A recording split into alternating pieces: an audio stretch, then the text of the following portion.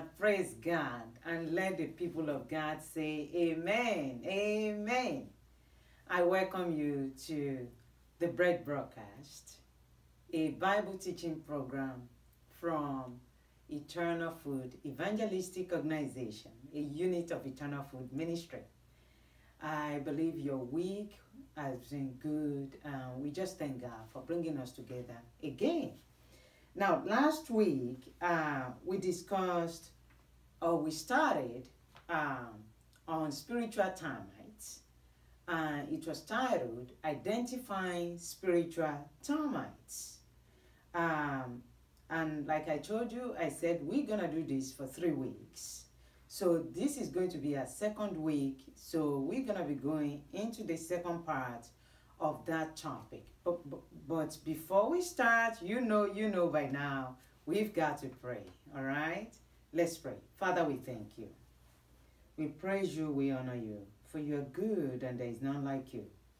Oh Lord, you have started teaching us about hidden things, spiritual things from last week concerning spiritual termites.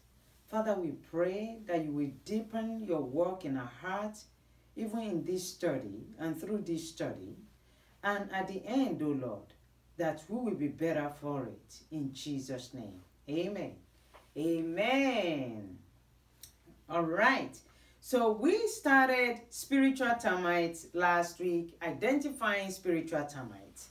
And I defined termites, or spiritual termites, as negative spirits manifesting in physical behaviors of people. They appear harmless or commonplace, but they have devastating spiritual implications in and on people's lives. And of course, our case study last week was Sanballat and Tobiah. They portrayed the characteristics of termites, but the only difference was they were human beings, and that puts them in the class of spiritual termites, because every evil that Sanballat and Tobiah did, it was because some spirits were behind it, making them to do those evil things.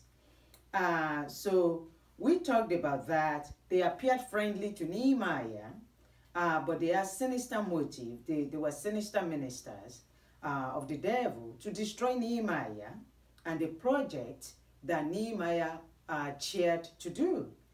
And we also discussed that spiritual termites can come in both positive and negative forms. They may disguise, that's covert.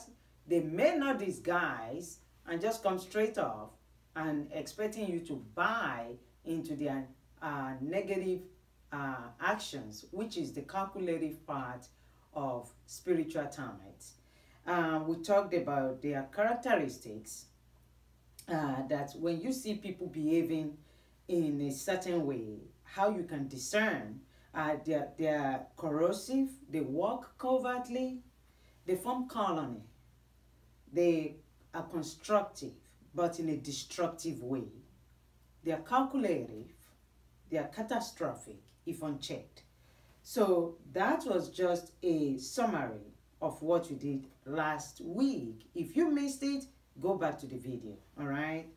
Today, we are going to be talking about the importance of identifying spiritual termites. See, last week, we talked about how to identify them. So today, why do we need to be able to identify spiritual termites? And our case study will be Nehemiah, the man himself. Nehemiah, a very fine guy. And scripture text is from 1 Corinthians chapter 14. I will start from 7 following, and I will stop at 8. 1 Corinthians 14, 7 to 8. Even lifeless instruments like the flute or the harp must play the notes clearly, or no one will recognize the melody. And if the bugler doesn't sound a clear call, how will the soldiers No, they are being called to battle. Having known how to identify a spiritual termite when one is around you from our last week lesson, or you see one popping up in your own life, you see, what is the benefit? Why should you need to know? Why do you have to know? Let's see. The first reason why you need to know a spiritual termite is to avoid the quality of your spiritual life from being diluted. I'm telling you.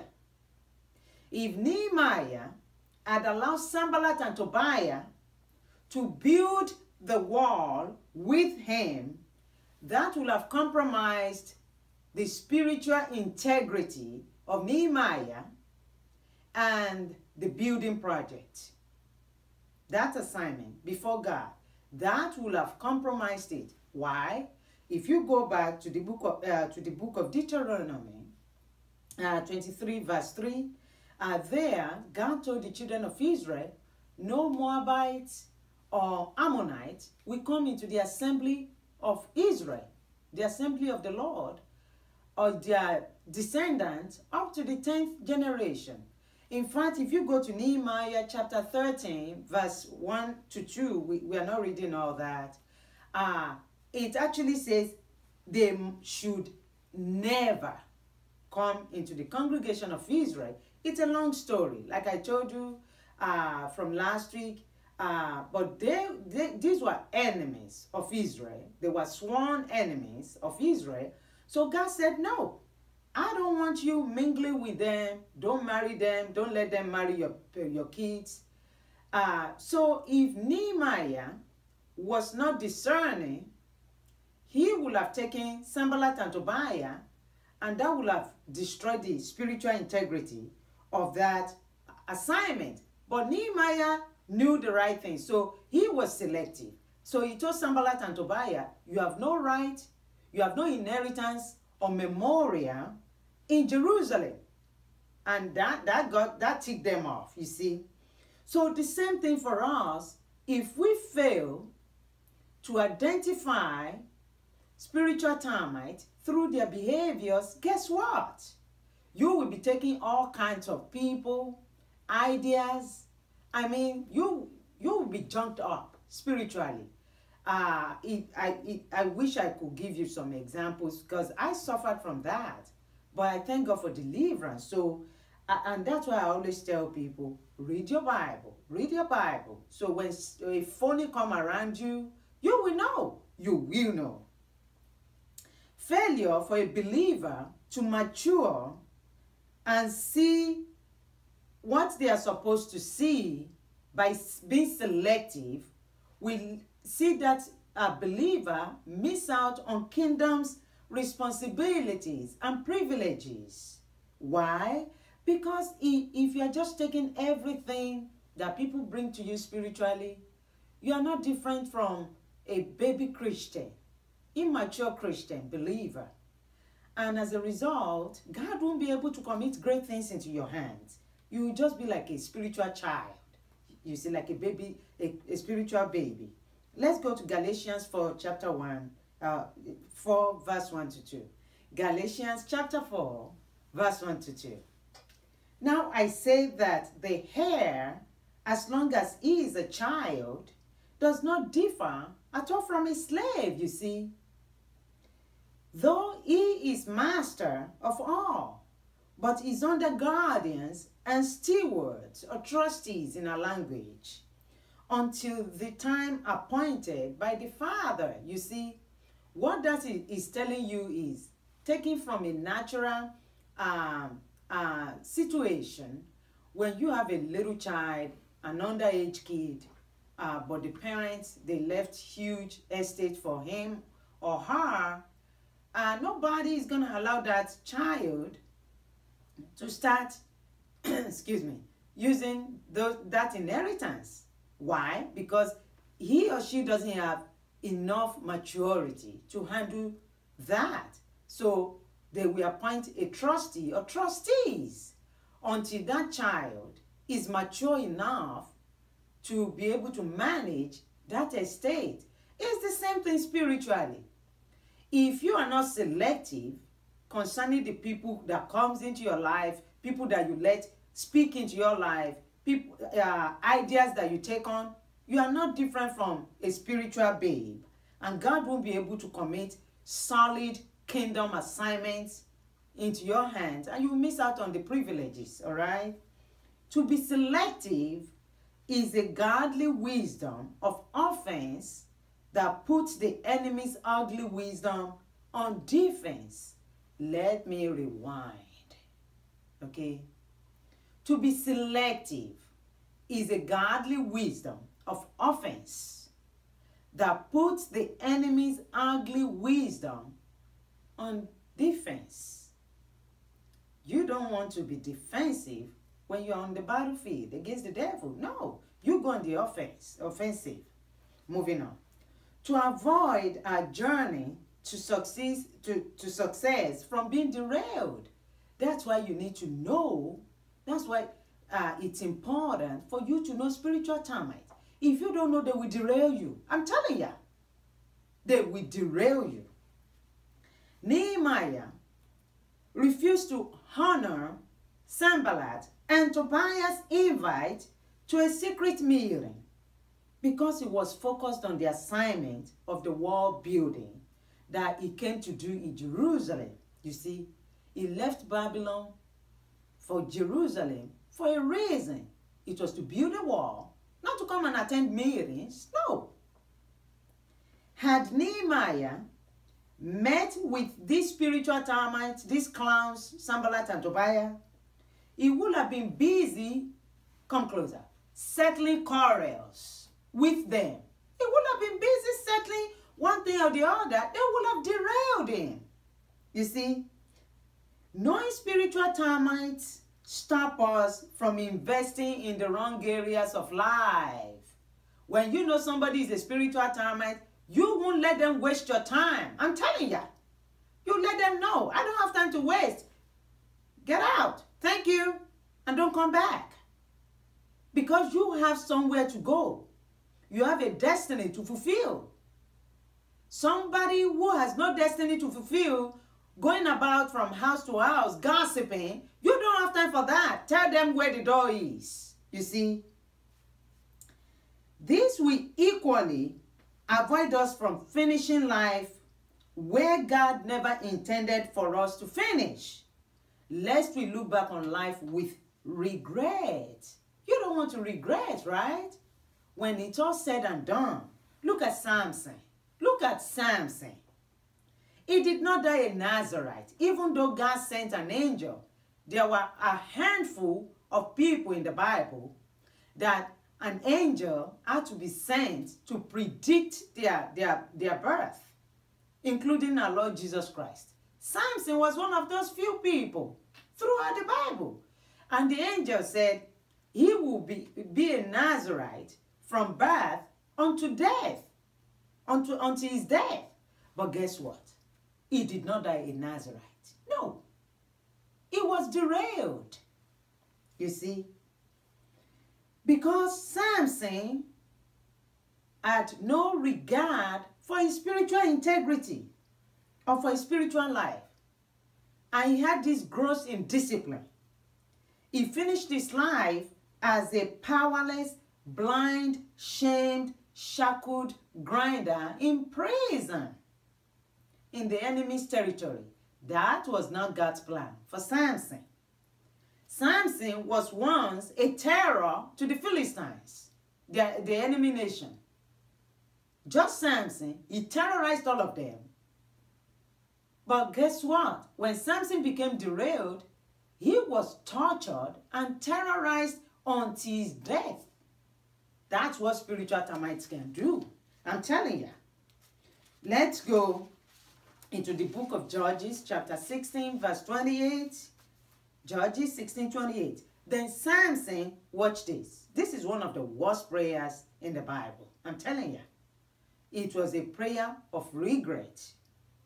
Then Samson called to the Lord, Judges 16:28, saying, O Lord God, Remember me, I pray. Strengthen me, I pray, just this once, O God, that I may with one blow take vengeance on the Philistines for my 2 eyes. That doesn't sound like a prayer of thank you, God, is it? It's a prayer of regret. They took out his eyes. They gouged them out. That's what the enemies can do. You need to know who those spiritual termites are through their behaviors, or when you see some behaviors coming out of your own life and they are not biblical. You need to know, because you don't want your journey to success to be derailed. To have spiritual discipline is to forestall life trailing and install life blazing. You want to be on top, right? It's very necessary to know spiritual termites. Moving on. It's important to know spiritual termites so as to avoid a journey to success from being delayed. You see, in Nehemiah chapter 6 verse 4, of course we are not going to read it, Nehemiah said, Sanballat and Tobiah sent message to him to meet in a meeting. How many times? 4 times. Can you believe that? 4 times. But each time he responded the same way. I can't leave what I'm doing to come to meet you guys. I'm sorry. Can't come to you. I'm working. I am doing a great job for God here, so I can't stop the work of God to come to you. You see, if we don't know spiritual termites, we may attend to everything that comes our way, thus dragging our journey. When I got to this point, I remember Pastor Billy Graham. I once watched his interview, and somebody asked and said, what is your regret looking back 60 years of ministry worldwide? Before the reporter finished asking question, Billy Graham said that I took on so many invitations, that I honored so many invitations, especially the ones that have no eternal value. He said there were so many places I went that looking back now, I shouldn't have. And I held on to what he said, you see. If you attend to everything, this may lead to experiencing less than God's intended perfect plan for you in some areas of your life. The spiritual termite of the spirit of murmuring, complaining, whining, denied the adored generation of Israel the entry into Canaan. They had to settle for a wilderness life. That's not what God told Moses. When God said to Moses to go to Pharaoh, God didn't say go to Pharaoh and tell Pharaoh that my people should come and live for 40 years in the wilderness. No. God said to Moses, I want you to bring them out of Egypt and bring them into Canaan land. End of story.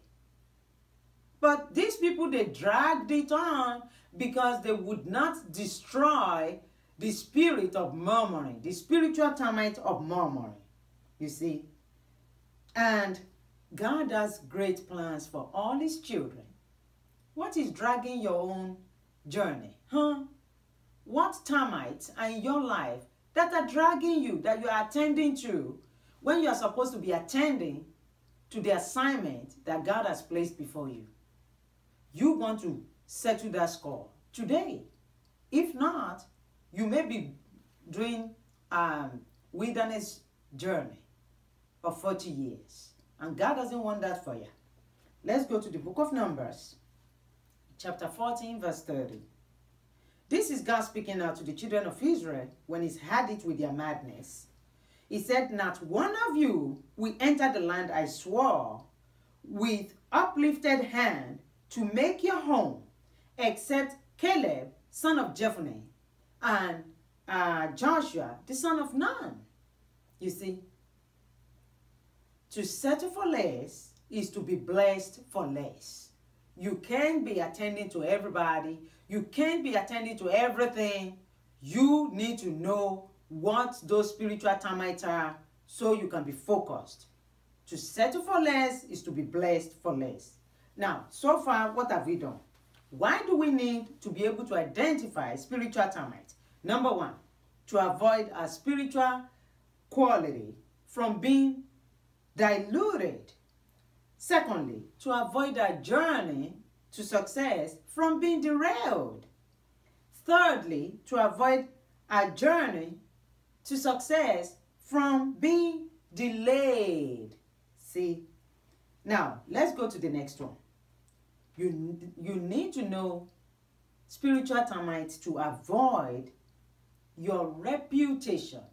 And this is very critical, okay? There is no amount of money that can buy this. So listen up. To avoid your reputation and your spiritual dignity from being dented. Have you seen a dented car in an accident? Have you seen it? You see how beautiful it is? It's not beautiful, right? No, it's not. If you don't want your reputation and your spiritual integrity to be dented like a wrecked car, listen up. Sanballat and Tobiah hired Shemaiah. Shemaiah was a prophet, all right? But in this case, he was induced. He was induced, he was bribed to go and prophesy. I always tell you, be careful of prophets. To go and prophesy to Nehemiah. But it was a fake prophecy.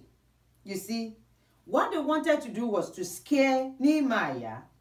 Perhaps Nehemiah will leave the job, the project he was doing, and flee back to Babylon. Let's see, Nehemiah 6:13.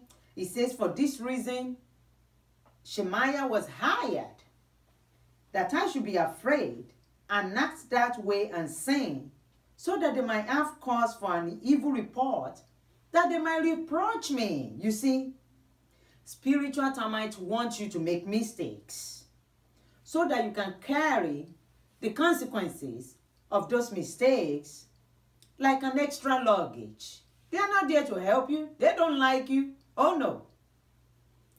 David's inability, and this is a classic example, to identify the spiritual termite of idleness in his own life. You see, when I'm saying spiritual termite, don't think about your mother-in-law or your brother-in-law or the lady working next to you. No, start from your own, your inner self.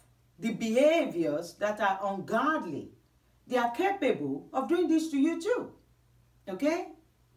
So, in this case, nobody did this to David. David did it to himself. It started from the inside of David. He became idle. And David didn't know that was a spiritual termite. And that led him to the case of Bathsheba and all the consequences that followed, you see. And that case stuck with David for the rest of his life. It dented his reputation. Can you believe that? You know what? It was so bad, his reputation was so dented that David's firstborn, his oldest child, Amnon, when he committed rape, guess what? David couldn't even say anything to him. Do you know why? You can do the math.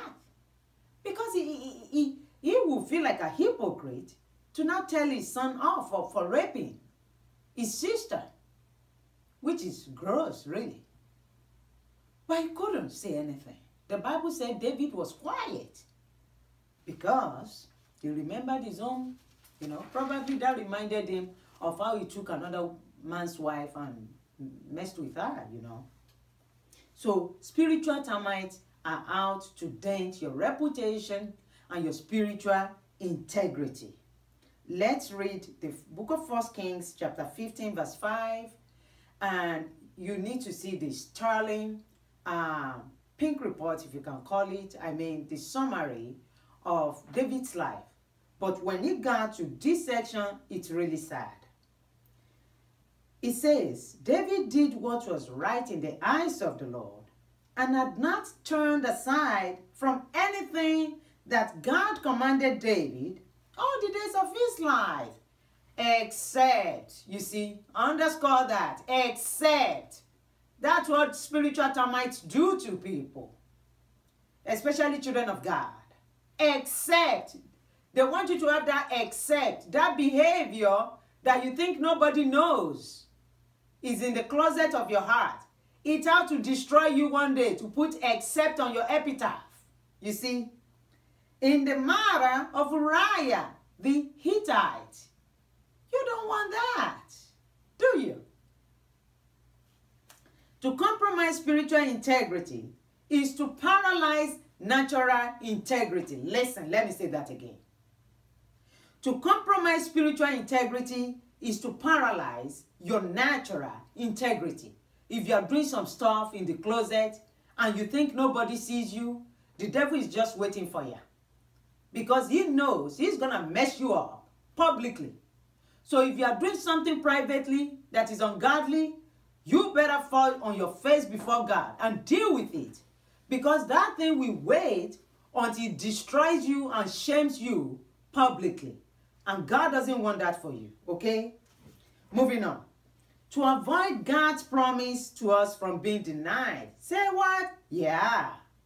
If you don't deal with spiritual termites, what God has promised you that he will do, guess what? God doesn't change his mind, but you can cause you to be denied of God's promise. How did that happen? Let's see. Had Nehemiah agreed to meet Sanballat and Tobiah, the human termites, they would have killed him, you see. And guess what? God would have chosen another person to continue the building project. Because God didn't send Nehemiah to go and settle quarrels or have meeting in Jerusalem. He said, go there and build the wall. That's it. Had he gone out of that instruction, he would have been killed. And he would have denied himself of God's promise for his own life. Nehemiah knew that God did not send him to attend meetings in Jerusalem, but to build the wall. So he was able to escape the snares of the spiritual termite that wanted his life. A good example. If you're a child of God, a believer, and God has given you the natural talent to sing, okay? Listen. Remember we said spiritual termites can appear in positive or negative form. If God has given you the natural talent to sing, maybe they sing in your family, so it runs in their blood, and you settle for singing as your own spiritual assignment, guess what? You are destroying yourself piecemeal. Say what? Go back to the book of 1 Corinthians chapter 12. Singing is not a spiritual gift. And we will be judged at the judgment seat of Christ based on the spiritual assignment we have done. Now, God can use your singing along with your spiritual gift. But if you fail to find your spiritual gift, ask God to show you your spiritual gift that you can use for God to bring souls to the kingdom, and you begin to develop your talent. That's so sad. Francis Chan said, it's like God asking you to cook meatballs and you busy your life with cooking spaghetti. And God will say, listen, I sent you to be a preacher, not to be to be cleaning the house, the church. It's good to be in the cleaning ministry of the church, but you want to find out your specific spiritual gift, because the Bible says everything that we build will be tested by fire as believers. And the Bible says some build hays and stubbles. You see, some build precious stones gold. And if your work is tested and it doesn't stand the fire, you will lose the reward. So in this case that we have chosen the issue of talent, don't say, oh, I found my spiritual gift, I have this natural talent. No, because natural talent, as it sounds, is a God-given gift, but it's to all people. An unbeliever, look at them. They sing beautifully all over the world, but that doesn't make them believers. Am I making sense to you? So you want to find your spiritual gift, because whatever you build for God with your spiritual gift, that is what is going to be precious stones and gold at the judgment seat of Christ. Okay? So don't let your natural talent become a spiritual termite for your life. Let's look at how Saul's natural talent for leadership became a spiritual termite. Because Saul had natural knack to want to lead, you see, rather than obey instructions, that became his undoing. And God replaced Saul with David. If God has called you to do something in the kingdom of God with a specific spiritual gift, and you are focused on something else, the Holy Spirit will talk to you, it will make you uneasy, it will let you know that, no, this is not what I want you to do. But guess what? If you stick to what you like to do, guess what? It's a matter of time. God will move on and choose another person. Because for each spiritual gift, there are souls to be won into the kingdom of God. You see, I never knew I would be preaching. I remember arguing with the Holy Spirit, like, no, I like this. And the Lord said, no, this is what I've called you to do. And I said, okay. You know, so I'm trying to stay on that because the Holy Spirit laid it on my heart that many believers make that mistake. Let's go to the book of 1 Samuel, chapter 13. We'll start from 13 and stop at 14. 1 Samuel 13, 13 to 14. And Samuel said to Saul, you have done foolishly.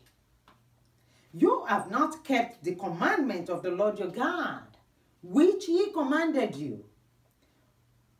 For now, listen, the Lord will have established your kingdom over Israel forever. You see the plan of God for Saul? But now, your kingdom shall not continue. The Lord has sought for himself a man after his own heart, and the Lord has commanded him to be commander over his people, because you have not kept what the Lord commanded you. You see, he was more concerned about people not scattering away and, not waiting for the burnt offering. So he thought, well, I'm the leader, I'm the king, come on, let's do it. And he performed this burnt offerings that he was not supposed to do. He had the natural knack to want to lead, and that led him into trouble. To disobey God's province is to be denied God's promise.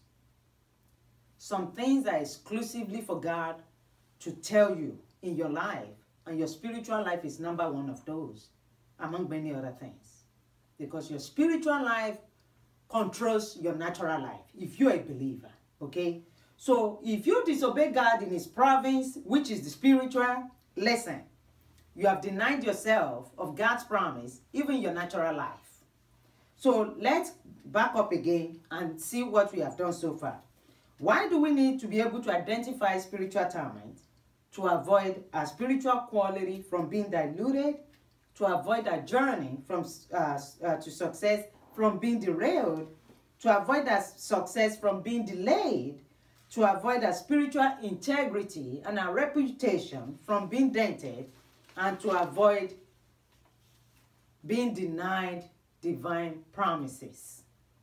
So, have you identified the spiritual termites in your life and in your environment? What do you plan to do to them? What do you plan to do? You can't just be looking at them. The Bible is very clear what to do. Ephesians 5:11, it says, have nothing to do with unfruitful works of darkness, but rather reprove them. So you have to sever yourself, cut yourself off from every ungodly actions, thought, or speech. Now, you know it is imperative for you to be able to identify spiritual termites, because now you know how devastating it can be if you don't do something about it. You can't afford to be nice to Satan. Listen now, Satan is not a nice guy. He's ugly. And he's out to destroy you. And so his spiritual termites are the same. You can't afford to be nice to the enemy. No. Now, if you don't deal with spiritual termites with the sword of the Spirit, which is the Word of God, and through prayer, spiritual termites, they will deal with you if you don't deal with them. Now, if you are here to be a believer, listen, let me tell you straight off. Spiritual termites are eating you up already.